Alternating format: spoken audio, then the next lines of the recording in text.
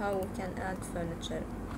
Here in this project I already have some furniture, but I can delete some of them and add different type of furniture. Go to architecture, component, place a component, load family. This will take you to US metric. These families are originally they come with Revit when you download it, or you can download furniture from outside and add it to your model. It's totally fine. Furniture, go to seating, and let's say we want the sofa. Okay, just press the space bar to rotate your family, your model. Okay, and let's say we want another one here, this way.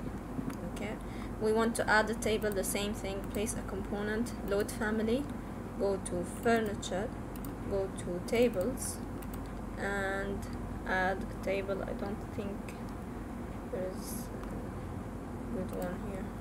Let's try this one. Okay, this is fine. Okay, and that's how you add furniture. If we want to add sanitary,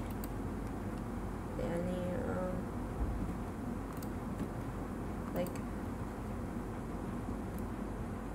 sanitary fixtures, sinks, the same thing. You go to component, place component, load family, then you don't go to furniture, you have to go to sanitary, or here I think the name is plumbing,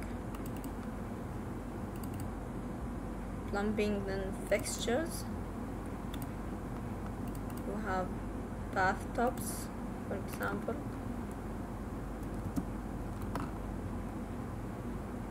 Okay, you can insert it and move it later. Go to move.